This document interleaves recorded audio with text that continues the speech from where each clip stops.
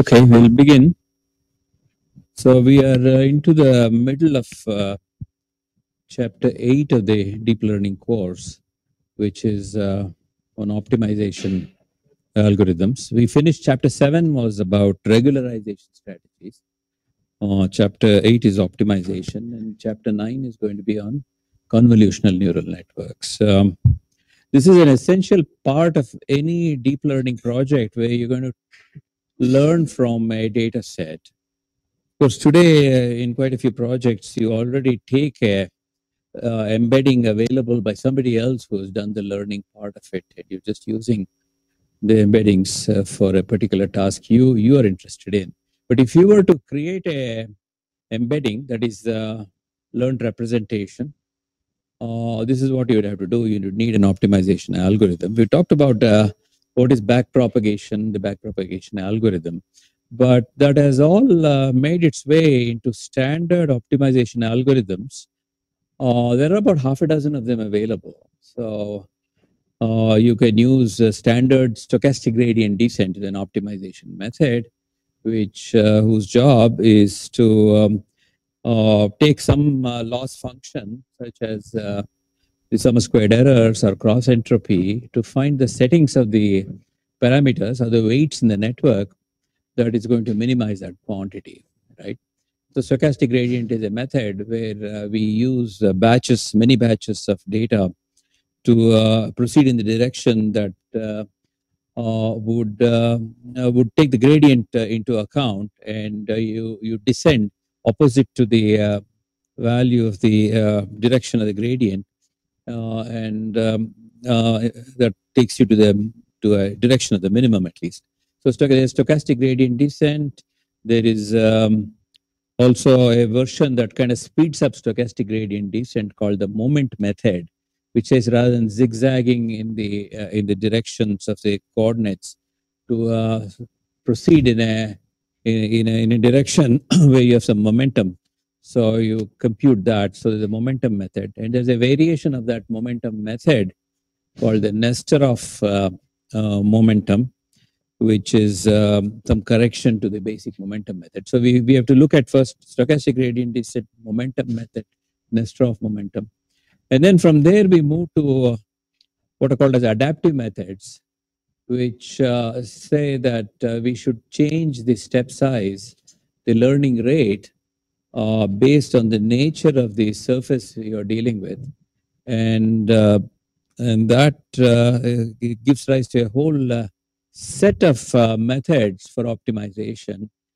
Some of the names of the methods are something called AdaGrad and RMS prop, and there is also the Adam optimizer, so on. So there are half a dozen different optimization methods. We just want to get a sense for what these optimization methods do. And after we finish these 5 or 6 different methods of optimization, the standard optimization methods with momentum, and then there is all these adaptive optimization methods. There are also what are called as second order methods, which look at not just the first derivative when you're doing gradient descent, but also take into account the second derivative of the loss function to learn better as to the nature of the surface you're dealing with. So it takes into account not just the gradient, but also the curvature of the surface with the hope of directly proceeding to the minimum. That's a very interesting thing, that if you formulate your loss function, typically stated as J of theta. Theta is all the set of parameters, J is the loss function. And you pick a particular point and you expand the loss function around that point. You apply a Taylor series of all things. Standard Taylor series you apply, which takes around any point you express the value of the function in terms of the first derivative, second derivative, third derivative. So that's what Taylor series tells you. It turns out that the first and second derivatives have a lot of information. The third one you can ignore. So the second derivative comes into play, and you come up with a direct formulation. Can't we just jump from where we are into the right point? Theoretically speaking, if the second derivative is well behaved, it's called the Hessian matrix, you can directly jump to the minimum. Right? So eliminating all these gradient descent steps. That sounds really powerful. Of course, conditioned upon whether the Hessian is well behaved and so on, the second derivative is well behaved. So we have all these first derivative methods and then second derivative methods. And then, of course, the question comes up is which one should I use? There aren't very clear cut answers to what is the best optimization method. As we go along, we see there are some advantages here, disadvantages here, and people say on certain data sets, this seems to do well, and so on. And there are, of course, there are some heuristics people have given. And there is also the issue of where do we start? What is the starting point for optimization? Because they're all iterative methods. They're not closed form solutions. They're iterative methods. So how do we initialize these parameters? So which is the starting point? And there is a set of methods that are suggested. And one could say use one of these methods. And all of these methods I mentioned are all available to you in any kind of a deep learning framework that you're working with, whether it's PyTorch or Keras and so on. I've got a few slides here which kind of show you how to invoke every one of these methods. Right? So all of them are available as libraries, and you could try using any of these things. So we're just looking at under the hood a little bit to see what exactly goes on. If you chose, let's say you chose our Adam optimizer, what is under the Adam optimizer? So that is what this lecture is about. And I think it is a very essential, important topic for deep learning to know about optimization.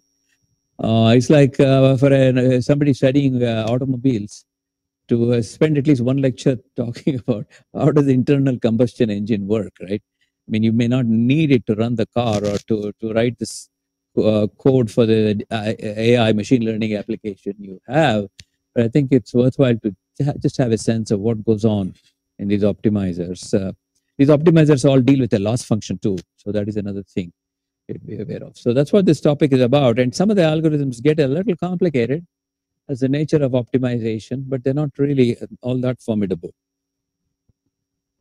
Okay, so the topic where we are today is we've kind of looked at the earlier parts, optimization, machine learning, how learning differs from optimization, challenges in neural network. We have a number of issues about vanishing gradients and so on. So today we're looking at stochastic gradient descent, momentum, Nesterov momentum, parameter initialized strategies is the next set of slides. And then this is another important one, these methods here called methods with adaptive learning rates. And then we have approximate second order methods, which we look at, which I just mentioned, what those are. Okay, so that's the range of things we're doing. Again, this is a slide just taken from basic machine learning. And gradient descent follows a gradient of the entire training set downhill. If this blue curve, the blue dotted curve is the loss function we are dealing with, and these are the settings of the parameter. This is the parameter we have here. X is a parameter in this case. And we're trying to find the minimum of that. And if we are on the starting somewhere on the left side, if the parameter is set to be on the left side, then we have to increase the value of the parameter to go to the minimum. If you are on the right side, we have to decrease the value of the parameter to go this side. So we have to compute the value of the gradient. You know, in this case, we compute the value of the gradient, and for x less than 0, we have f prime of x, in this case, less than 0. And so we have to decrease f by moving rightward. So we always take the negative here. For x greater than 0, we have f prime of x is increasing function here is greater than 0. So I have to decrease f by moving backward. So it's always going the opposite direction. If the gradient is positive, we go in the negative direction. If the gradient is negative, we go in the positive direction. That's where the negative comes into play. This shows for the simple function, which was f of x equal to 1/2 of x squared, derivative equal to f. And so they plotted here, and the nature of the value of the derivative, is it negative or positive. So this kind of motivates why we're taking the negative of the gradient. So in stochastic gradient descent, we accelerated by mini batches downhill rather than look at the entire loss function over the entire data set. We're looking at small mini batches, and it is widely used for machine learning in general and for deep learning. And average gradient on a mini batch is the estimate of the gradient. So it brings in a little bit of noise, and that itself is considered a method of regularization. So so throughout in each of these slides, so we have an algorithm for each method. This is the SGD algorithm. We are computing a gradient estimate, and we apply the update where we take the negative of the gradient. We say we motivated y that is negative, and so this is the crucial parameter, the learning rate. We talk about an iteration k. The learning rate is epsilon k. There is a lot of discussion about hyperparameters in deep learning, and and the general advice people give is if there is one hyperparameter you want to select carefully, it is the learning rate. There's so many others there. So this is considered to be an important hyperparameter to work with. So these are some pretty pictures here. Choice of learning rate. If it is too small a learning rate, you're just the small learning rate takes forever. You're kind of moving in small steps at a time. You're changing the values of the parameters. On the other hand, if you take a very large learning rate, a starting point, you're jumping over here, and then from here, you're jumping over here. You have missed the overshot the minimum. If you have a large learning rate, so it is going to be, if it is too large, the next point will perpetually bounce haphazardly across the bottom of the well. So we don't want haphazard jumping, and we don't want it to be too slow, as the first one is saying. So we have these issues, and then the third diagram here is the Goldilocks. The Goldilocks, not too hot, not too cold. It's the right approach, and we have the right method, and is actually, as you can see, it is taking smaller and smaller steps in this case. So if the gradient is, okay, there's another advice. If gradient is small, then you can safely try a larger learning rate, which compensates for the small gradient and results in the large steps. You see, we are multiplying the learning rate with the gradient. So in that sense, because it's a product of the two. So anyway, these are all some general things that you can find in the literature about the choice of the learning rate. And in practice, what happens? These are some things I saw with Keras, which is, suppose, a library that goes with TensorFlow, right? Is Keras associated with PyTorch? No, it's a TensorFlow thing, yeah. All right, so those are the competing things. Google product and the Facebook product. PyTorch is on the side of Facebook. All right, Keras provides SGD class to implement SGD optimizer with learning rate and momentum. Okay, so these seem to go together. And from Keras optimizer, this is the kind of code they have. Optimizer is equal to SGD, model compile, and the optimizer here is whatever you've set, SGD, stochastic gradient descent. And the default learning rate is 0.01 and no momentum is used. So if you simply use SGD, what is the learning rate then? It's 0.01 and no momentum is used. Yeah. Yeah, this one here. Okay. Yeah, that is exactly the kind of approach that the second order methods do. To compute curvature, you need more than the gradient. You need like second order. Next step also you need to look at. And that's a whole set of methods based on the Hessian. You have to compute the second derivative and take curvature into account. And that's exactly how they do. But then there are also caveats. They're also saying the Hessian has got to be something called positive definite Hessian. So there's all these things. The surface, we're not talking about just a little well in a one-dimensional thing. We're talking about what's called a saddle point. Like on a horse, you put a saddle point. So there are all these points that you have to deal with. So which way do you go? Which way is less? So there are all these, and then plateaus and all these issues come into play. So so even to apply the second derivative, the curvature information can be complicated. Okay, so there is second derivative methods.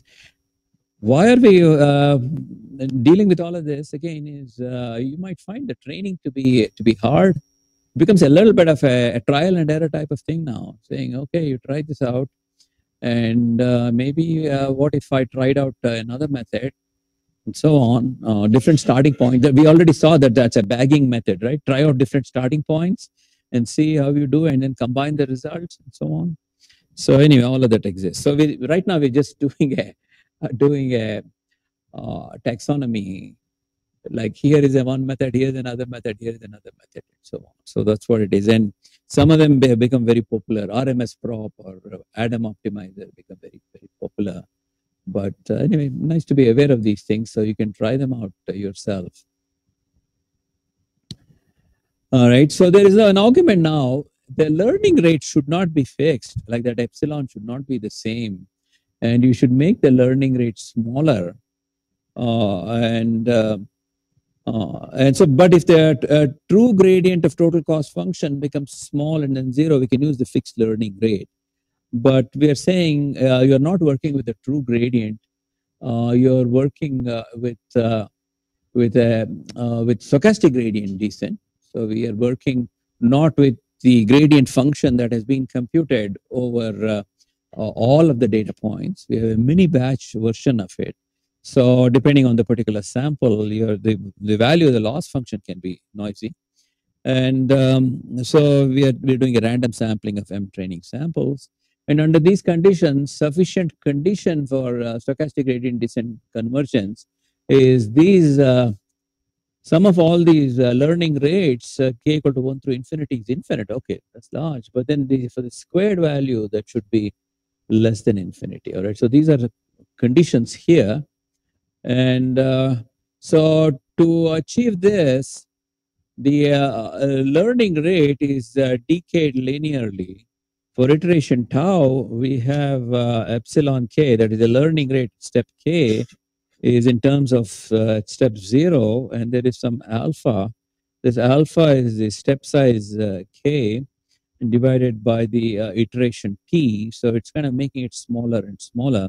After iteration t, it is common to leave epsilon constant, and it's a small value in the range 0 to 1.0. So there are some heuristics given over here based on experimentation, and apparently Keras actually provides all of this for you.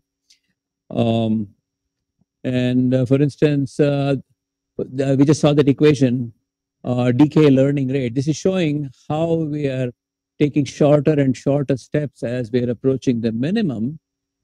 And apparently this is available in Keras in this way. The learning rate is the initial learning rate times 1 over 1 plus decay. There's a decay factor going on here, which is, I believe, the alpha there, where L rate is the learning rate. Initial L rate is specified as an argument. Decay is the decay rate, which is greater than 0. Iteration, the current update number. So this is provided. So you have now, again, an invocation within Keras that we have SGD learning rate equal to 0.01. So they're also using this momentum thing, which we'll discuss shortly. And then there is a decay of 0.01. And that's how we compile the model here. So this says the learning rate is decreased. And again, it's provided in a pretty straightforward way that that equation that we saw, some form of it, starting with the initial rate epsilon naught. I suppose that equation and this equation are interchangeable. I haven't checked it out carefully, but it might be derivable from the previous equation. And that's what Keras provides for you. What is that?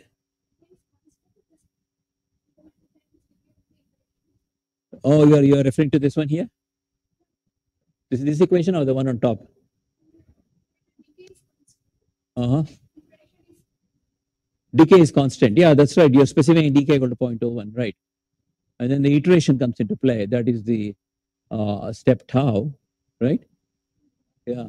Is that equation and this equation the same? I'm not sure. It is, huh? That equation is stated in terms of alpha, and epsilon naught is their initial rate, and tau is the iteration. Decay is, I suppose, alpha, right? So it is some version of that equation is being provided as we are calculating the learning rate here. And the learning rate is for the current epoch. So that's what we're doing. And learning rate is epsilon actually. Yeah, that's what it is. So there is some version of it. So see if you can convert that into this equation. This is the form that they make it available. Yeah. for a given problem. Yeah. This is, as I said, an empirical type of thing. And there are all these parameter initializations are there. That's one thing. And here they're saying a standard where you go between 0 and 0 and 1, and typically set at 0.01. You'll find some arguments why that is a good number. So that seems to be the general choice of it, right? That's all I can say about it. Maybe play around with it and say maybe 0.02 is better. All right. So, okay. So, yeah, there's some empirical issues here, but there is a lot of theory trying to argue. We might superficially say, well, what is this ad hoc points? Like say TK equal to 0.01. Where do you get that from? Or a learning rate, where do you get this 0.01 from here? That's what you're asking this question. They're saying, well, this is based on lots of experiments people have done. That seems to be a reasonable thing. But yeah. Or if you think that's ad hoc, maybe you should go to the second order methods and say that might be fixed more in good theory. This one is based on some experimentation. What should it be? Right. Okay, so SGD. So that's all about SGD, simple stochastic gradient descent. So now we go on to the momentum method.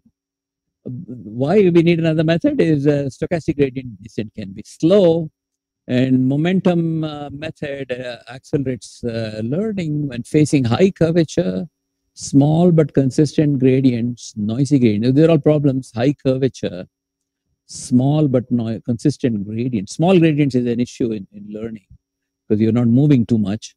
And then if you're noisy gradients. So how does this work? Algorithm accumulates a moving average of past gradients and moves in that direction while exponentially decaying. So it is keeping track of the values that you're getting and saying there is a certain direction in which I should be going.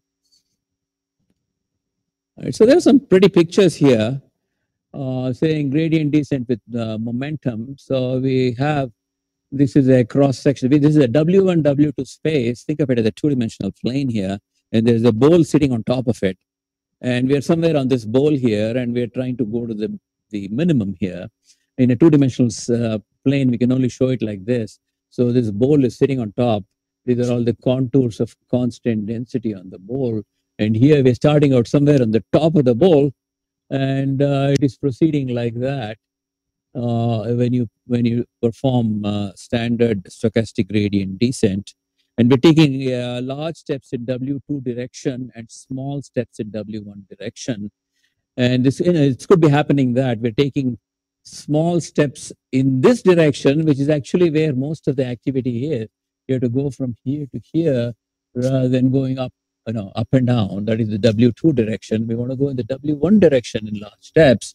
So that is corrected by the momentum method. It reduces oscillations in the W2 directions and proceeds to this point. So this says here is the minimum, and gradient descent, standard gradient descent is going like that. And momentum method, I suppose it started at a different point, not the same point here.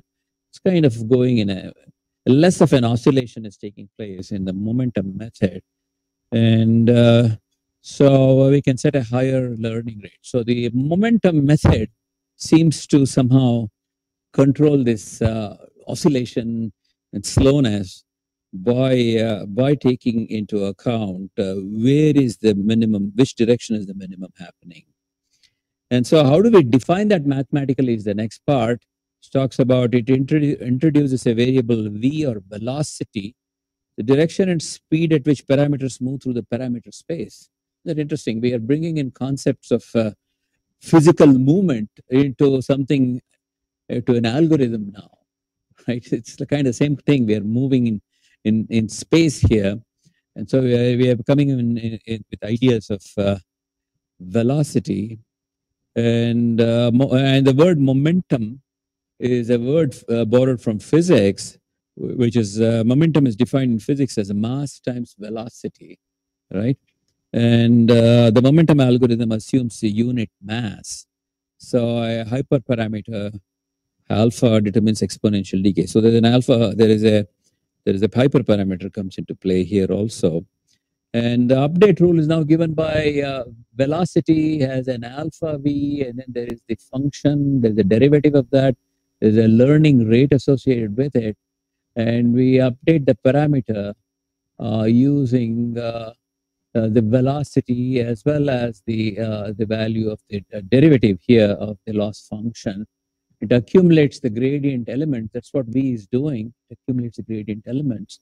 And the larger the alpha is relative to epsilon, the more previous gradients affect the current direction.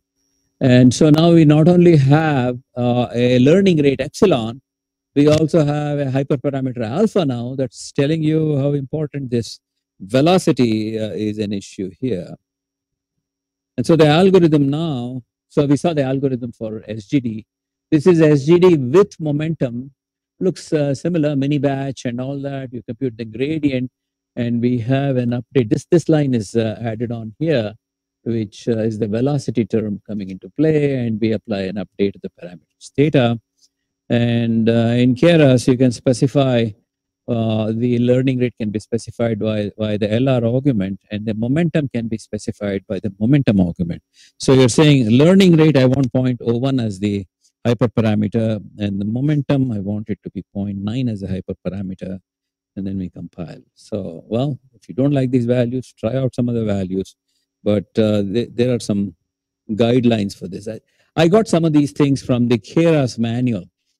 There's a very nice online manual on Keras about all the optimizers and some guidelines about the choice of these parameters and all that. So I suppose it has come from a lot of people experimenting with them.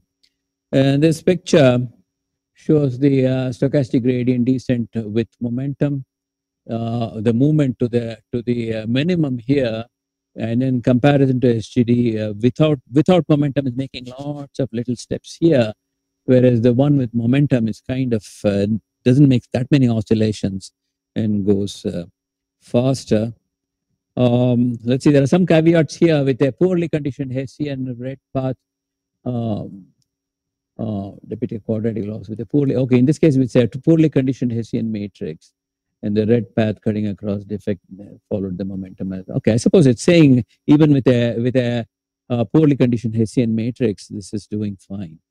And in this case, with a poorly conditioned Hessian, the quadratic objective looks like a long, narrow valley with steep sides, waste time.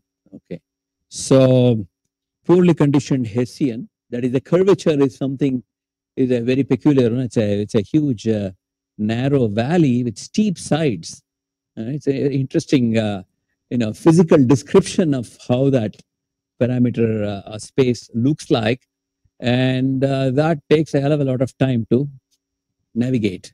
Whereas something like SGD with momentum seems to do better when you have the second derivatives make it difficult. And there's a third method called Nesterov momentum, which alpha and epsilon play a similar role as the standard momentum method. And in the Nesterov method, is that Nesterov gradient is evaluated after the current velocity is applied.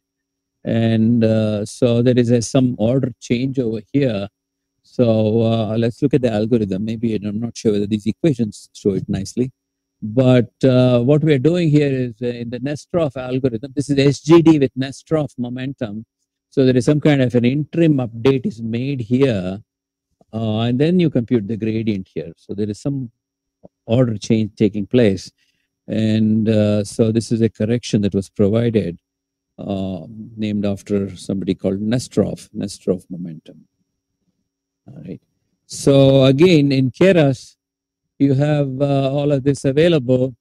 The learning rate you have to specify, momentum you have to specify, and then Nesterov is Boolean, whether to apply Nesterov momentum or not. So there's an on-off, do you want Nesterov or do you don't want Nesterov? And then learning rate you have to specify, momentum you have to specify as hyperparameters here. Okay. All right. So these are some of the standard choices for gradient descent, but we're not done with optimizers. We still are going on to the adaptive methods. Okay, that's probably what comes up next.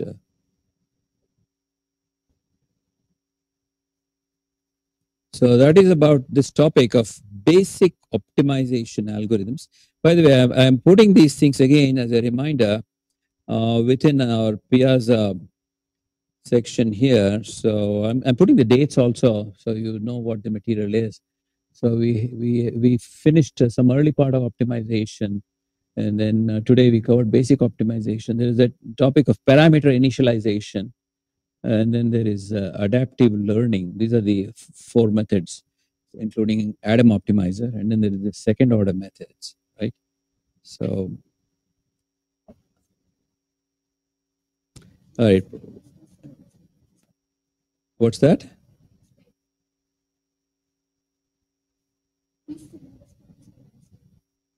Yeah, I'm afraid I'm not able to understand what you're saying. Hmm? Oh, you're talking about syllabus for the quiz. Oh, okay, okay. For Wednesday, it'll be on optimization. You know what has happened is it started in one way. What is happening is my subjects are getting divided between now Wednesday and Monday. So we started optimization on last Wednesday. Today we are wrapping up optimization. So the quiz on Wednesday will be just on optimization. Maybe in a way it's not too bad because it's not like you still have today and tomorrow to look over the material on optimization, right? Right. Okay. I'm just giving you the same question. It was funny that in the beginning, when I gave the questions, I think I mentioned it to you already. When I gave the questions, I made up all these questions last semester when I taught it. And then when I showed the first set of questions to the TAs, they said, these questions are too easy for our students. They're all so brilliant. They're all, toppers in GATE exam. You're asking them what is matrix multiplication. They know all that stuff. You can ask them more about eigenvalues and eigenvectors. That is more to their level of challenge. And so they changed the questions on me. And then subsequent weeks, I gave the same questions from last week. They said, oh, no, these are good. So we're you're getting the same questions I made up last semester. And actually there I made the first quiz on linear algebra somewhat easy. I was concerned about the students finding the first quiz itself impossible to do and drop the course or whatever, right? And I didn't want to give an eigenvalue as the very first question when you start the semester. I mean, eigenvalues are important, but you can do without it for most of deep learning. And that too, there are going to be some, when you're trying to explain the nature of the loss function, and you have to look at the eigenvalues, eigenvectors. That's that fine detail is not necessarily the first thing you need to know about. But I think it's an important concept enough that it's fair enough to know about it. So anyway, you're getting the same questions that I made up for optimization. It's been time tested now, I guess, over one semester. Made it up just last semester. So you're getting it now to see how it is. Yeah, I'm always trying to improve it for the next version of it, right? Next time I do it, it's going to be based on some feedback. this was a poor question. What is that? Yeah.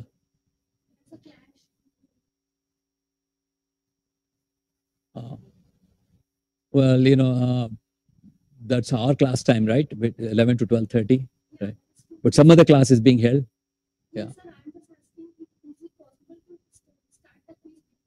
Or before the class, okay. Then there will be nobody left in the class, right? I will also have to go to the other lecture with you, at least to keep your attention.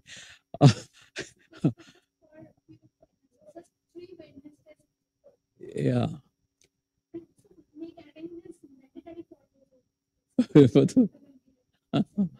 All right.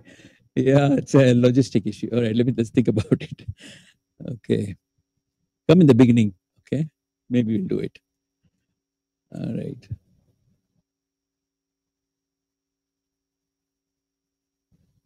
Okay, what do we want? Light slideshow. Okay.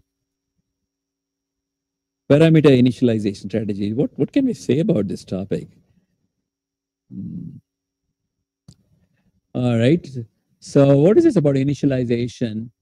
And it says, and if you are using a non-iterative optimization, in many problems in machine learning, the solution can be obtained non-iteratively. A closed form solution exists for a linear regression problem.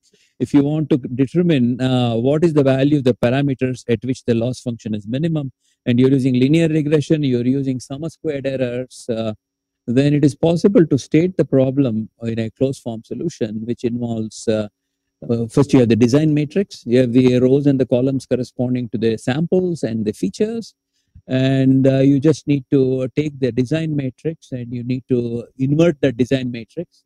How can you invert a design matrix when it is not a square matrix? Well, you make a move Penrose inverse of the non-square matrix, and you would use that product of these terms, and that will give you a solution saying here is a set of values for the weight. That's a closed form solution. It's non-iterative.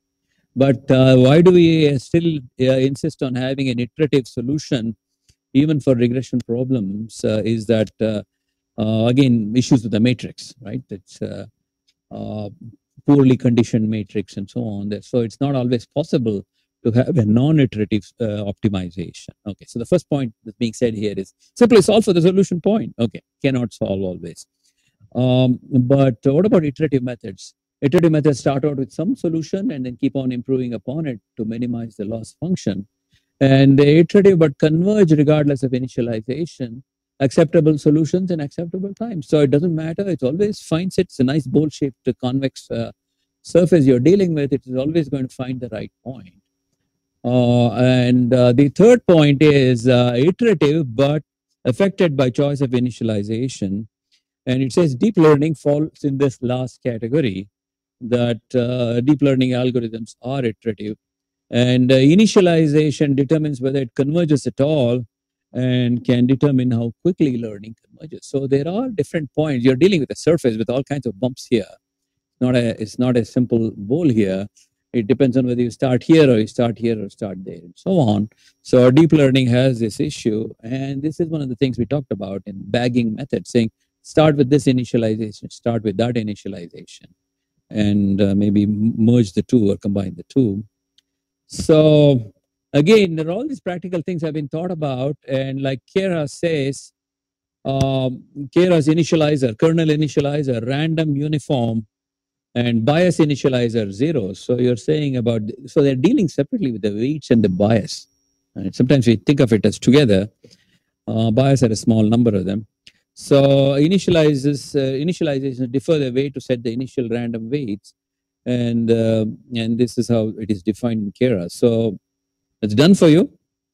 We're just looking into what's all available in the Kara's library.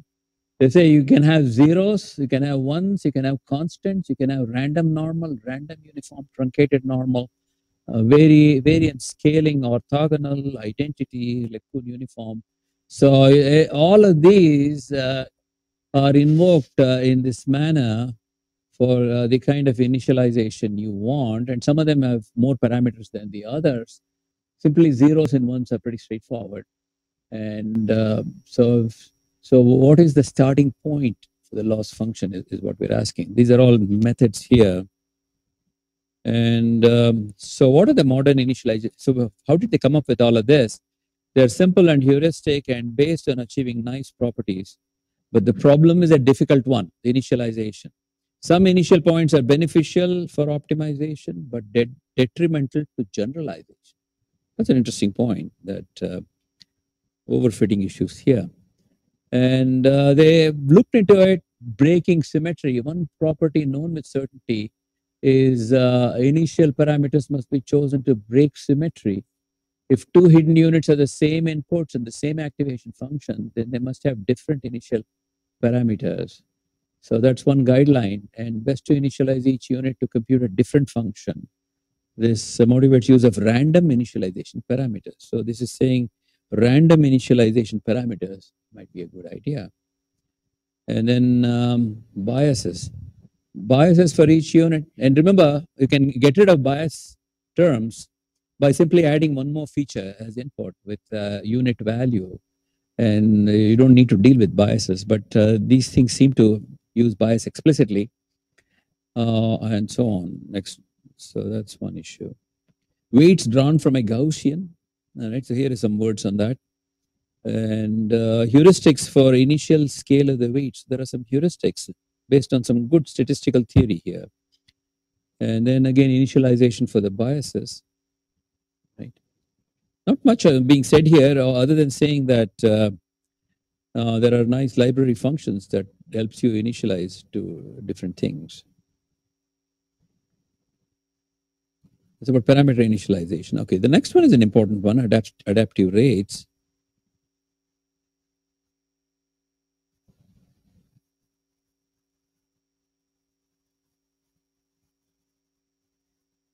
Okay, so here we are on the optimization topic, algorithms with adaptive learning rates. So AdaGrad, RMS prop, Adam. But if you go to the Keras library, it has a lot more than these three. These are the three more important ones. There are like another 3 or 4 methods available. Right? I guess people come up with some new method and say, hey, this works well, write a paper about it, and then you make it available in GitHub. And so these are all available today in Keras. So anyway, these are the three of the more famous ones. And then there is a topic which comes to our rescue saying, how do you choose this? Choosing the right optimization algorithm among all these. Second order, they put it away separately. That's a different class of methods. All the basic ones, which are all based on gradient descent and variance, momentum, Nesterov. And we got 3 famous ones here. So let's take a quick look at what these are. So, okay, the overview statement is the most difficult hyperparameter to set. It significantly affects model performance. Highly sensitive to some directions in parameter space and insensitive to others. And momentum helps, but introduces another hyperparameter. Should you use momentum? Says you are bringing in one more hyperparameter to play. And is there another way? If direction of sensitivity is axis aligned, separate learning rate for each parameter and adjust them throughout learning. So for each parameter has a separate learning rate as opposed to one learning rate for the entire vector. So some heuristic approaches here. Okay, I think it's one of the older methods, delta bar delta algorithm, applicable only to full batch optimization. Let's ignore that because Keras didn't seem to offer that at all. And so more recent incremental mini batch methods are these 3, AdaGrad, RMS prop, and Adam. And okay, this is what I found in Keras. So they have RMS prop, AdaGrad. There's something called Ada Delta, Adam, Adamax. And Adam seems to be a Nesterov Adam optimization. Adam stands for adaptive method. Okay, adaptive method. Some combinations that come in. So the momentum method is coming back to play here into in these adaptive methods. So it's a combination of momentum and adaptive method. And some of these earlier ones are simply adaptive rates. So let's see, what is the theory here? AdaGrad. It individually accepts learning rates for all parameters by scaling them inversely proportional to some of the historical squared values of the gradient. So it has a method where, okay, let's look at the last part. We're updating the parameters here. And how do we update it? There is some interesting coin operator coming into play here, which is called element-wise multiplication of the gradient with some quantity here. What is that quantity? Accumulate squared gradient. There's again gradient square. How's that defined? When you compute the gradient, that is simply the standard derivative of the likelihood function summed over all the samples. So there are m samples here.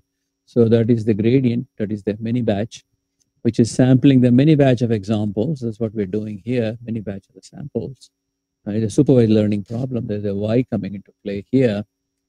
And so gradient accumulate requires a small constant delta, perhaps 10 to the minus 7 for numerical ability. So there's a global learning rate epsilon, and we have an initial parameter theta. So we are doing some kind of an update that's taking place. I'm not seeing here that the learning rate in the AdaGrad coming into play at all. The epsilon is not being changed. It's a fixed learning rate, but that is what is being used here. I suppose in the repeated use of it, the learning rate keeps changing. Yeah. Ah. No, this is a new mathematical operation that machine learning people have defined. In a product, they're all standard math, right? So these guys said, what about multiplying? If I give you two matrices, multiplying corresponding elements. So that is that type of operation here, right? Element-wise operation. Gradient. Again, I suppose you have two. G is a gradient vector. If you multiply terms, each element that is not defined by inner product or outer product, right? Inner product gives you a scalar, and outer product gives you a matrix. This multiplying two vectors gives you a vector, same length vector. Yeah, yeah. So this, I think I mentioned it already early in the class. It's got a name, right? What is it called? Hadamard multiplier. Yeah, Hadamard multiplication. Yeah. It's interesting that machine learning people are redefining, linear algebra sometimes. Which they didn't find a need for it.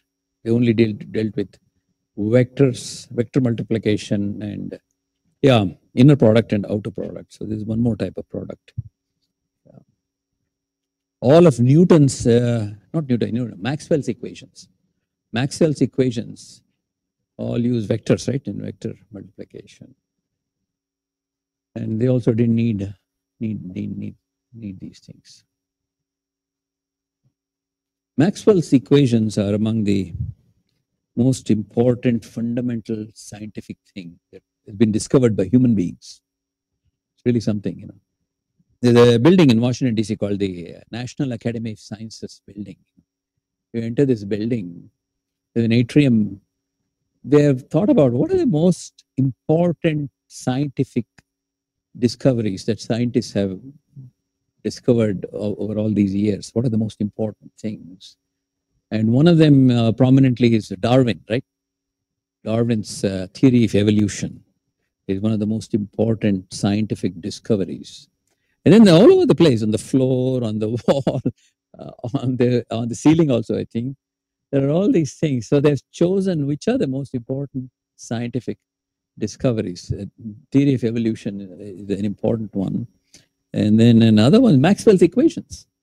Maxwell's equations play a role there about electromagnetism and all that, right? Discovering Wi-Fi, basically. Right? And Maxwell's equations are one of them. Maybe I think Newton's laws, or like that. They have some E equal to mc squared, of course, right? Theory of relativity. That equation is prominently there. This is a famous discovery. It's very interesting to walk through to say what are the most important scientific discoveries, and they chose them and they embedded them into the wall and all that. By the way, here at Indian Institute of Science, I find it very nice that in almost all the departments, there is a portrait of somebody who contributed a lot to their discipline, right? If you go to the third floor here in the CSA building, there's a portrait there, right? Of who? There's Alan Turing. There's a portrait of Alan Turing. He's the most fundamental discovery.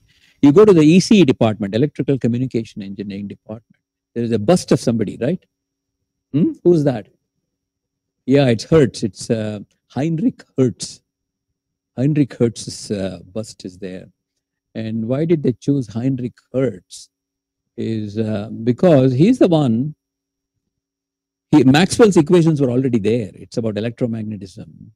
And it was actually Heinrich Hertz who actually practically showed that whatever Maxwell equations predicted would hold true about electromagnetic waves, and it's about the nature of Wi-Fi today, right?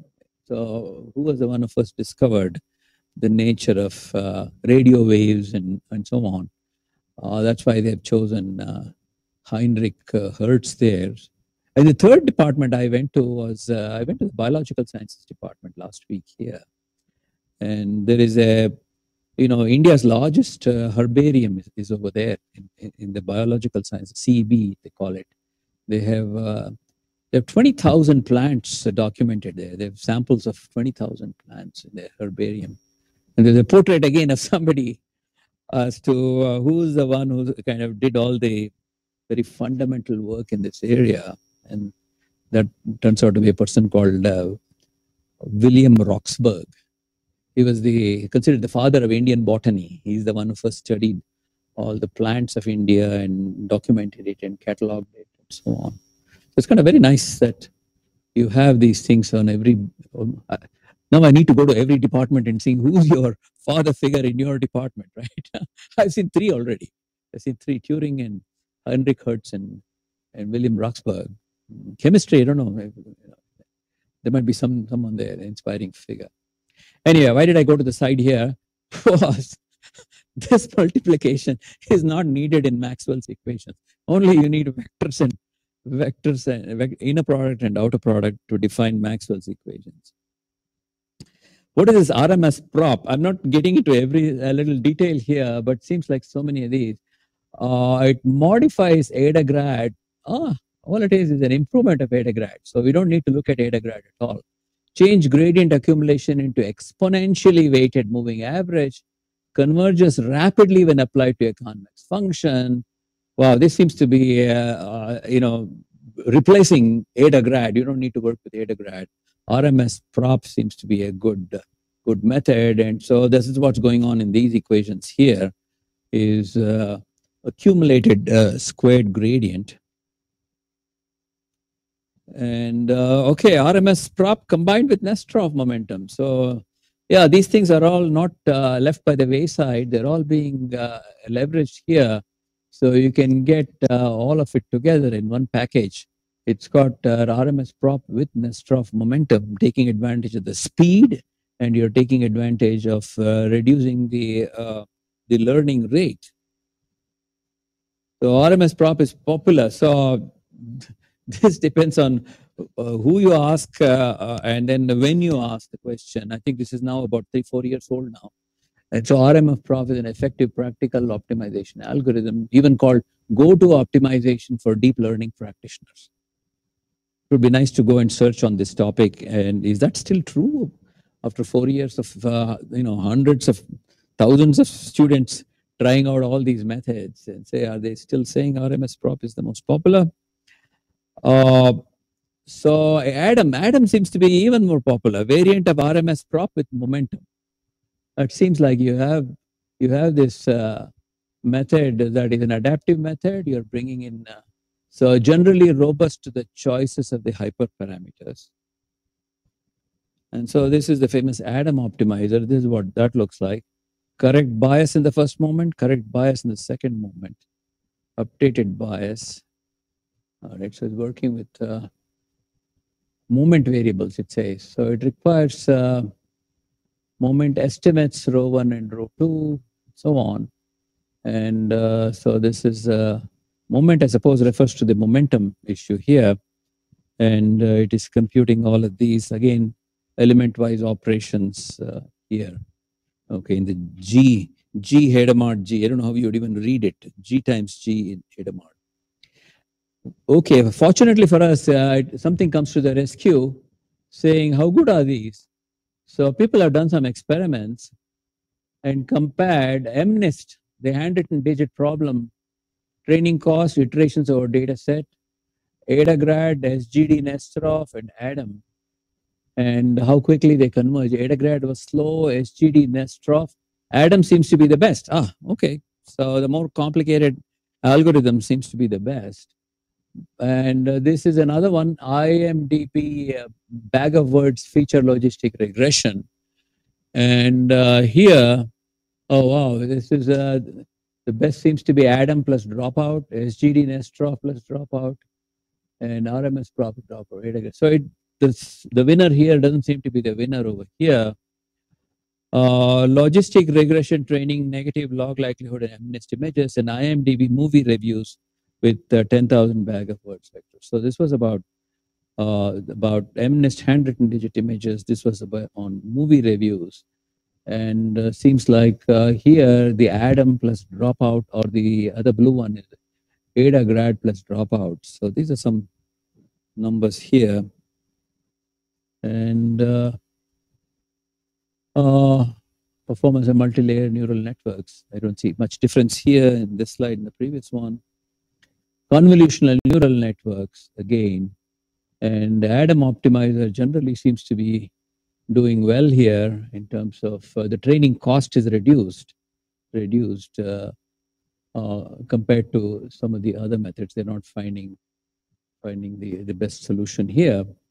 And CFAR 10, that is about the real world images. These are all CFAR 10. Those are all the pictures of photographs of dogs and cats and ships and so on. And okay, this slide says choosing the right optimizer. We discussed several methods of optimizing adapting learning rate. Which algorithm to choose? There is no consensus. Most popular algorithms actively use SGD with momentum, RMS prop with momentum, Ada delta, and Adam. Choice depends on users' familiarity with the algorithm. That's a pretty weak statement. Right, I'm still looking for a good scientific answer to this question. That's what's happening today. Is people are studying all these methods and reporting something more concrete, saying, okay, there's an open problem. We don't know how to choose these things. Maybe there are some right directions. All right. And the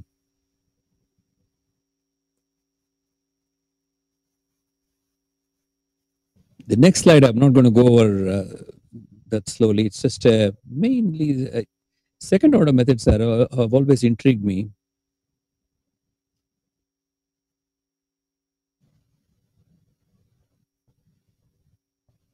So second order methods are very easy to understand if you first look at Newton's method for finding the roots of an equation. They give you a quadratic and ask you at what value of x is this expression going to be 0, right? And a good method for that is to draw the curve and take derivatives, and you draw a tangent to the curve and see where it intersects the x-axis. Let's say we are plotting y against x. There's some function here, and we want to say at what value of at what value of x is y going to go to 0. So how do you solve that problem? And you can solve that problem by drawing a tangent to the curve at some arbitrary point. You start an arbitrary point, draw a tangent, and see where it intersects, and you proceed in that direction. And that invariably finds you. So Newton's method is based on derivative. And typically in machine learning, we are looking at the value and that can be re-expressed in terms of the second derivative if the function you're dealing with is when the derivative is equal to 0. A lot of these minimization problems involve asking a question of computing the derivative and asking it what value. This is maxima minima, right? When we're trying to find a maxima minima of some function, what do? We say, well, at a maxima or minima, the first derivative is going to be equal to 0. Isn't that right? So you first take the first derivative of that equation and then ask the question, at what value is this going to be 0? So you're asking for a 0 of a derivative. So if you're going to be asking for the 0 of a derivative, Newton's method says if you're looking for a 0 of any function, you take its derivative. So we're putting two things together. So to find where it is maxima minima, you need derivative. To find out where it's going to be equal to 0, then you need a derivative. So derivative of derivative becomes second derivative. So you can think about where does second derivative come into play. And another way to look at it is Taylor's equation, Taylor series. And so second order methods, like if you're starting at x0 and you're looking to go to the minimum, a plane gradient would be that green curve. It's going this way, that way, this way, that way, this way. Okay, there it is, the 0. And a method called conjugate gradient kind of takes the red line. Second order method goes from x0 directly to the solution. It offers that possibility that you are jumping in one step using second derivative. And how does that come into play? We have a loss function here, which is expressed as an expected value over all the samples of the loss function for each sample here. And you take that loss function, and let's call that as f of theta. And we are saying, okay, whatever be your f of theta, I can write it in that way.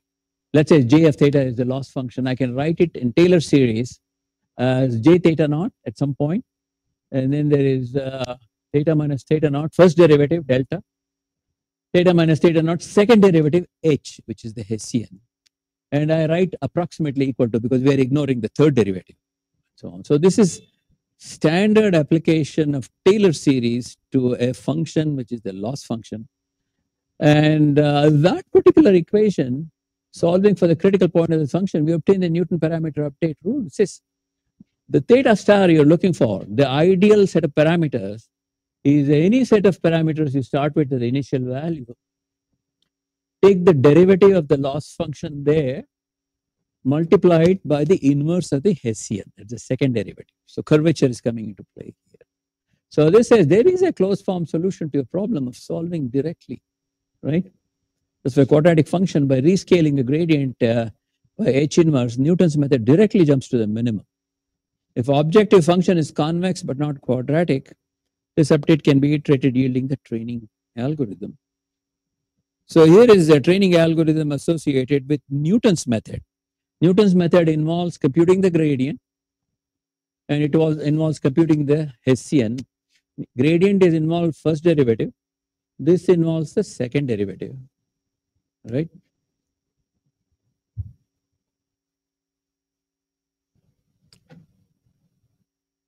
So as long as the Hessian remains positive, definite, Newton's method can be applied iteratively. It's a two-step procedure. First, update the inverse Hessian. Second, update the parameters.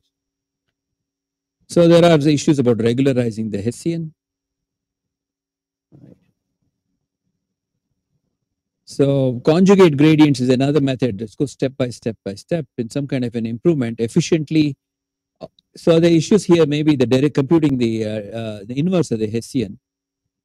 And that issue is being tackled here. And it leads to this so-called conjugate directions. You're going in orthogonal directions, which leads to the conjugate gradient algorithm. And there is another one called the BFGS algorithm, which is also a second order method. Okay, I don't have nice conclusions on that statement, but seems like they've been kind of left behind. So it's an intriguing thought for you to say, I like this. I like Newton. Newton goes back to 1600s. Basic idea of Newton's second derivative, Newton's method of finding the roots of an equation plays such a central role in a very sophisticated algorithm, which is optimization. All right. So that's the conclusion of this topic of optimization. Is